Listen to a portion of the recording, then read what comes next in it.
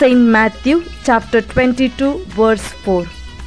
Then he sent some more servants and said, "Tell those who have been invited that I have prepared my dinner." A disciple wanted to wish the master. With great enthusiasm, he carried in one hand flowers and another hand fruits. As he was walking, he heard the word drop several times.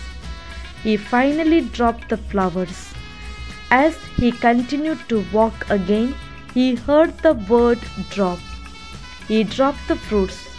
He was sad what to give the master. Again, while walking, he heard the word drop. He didn't know what to drop since he had nothing. Later he understood he had dropped the flowers, fruits, but not dropped from his mind.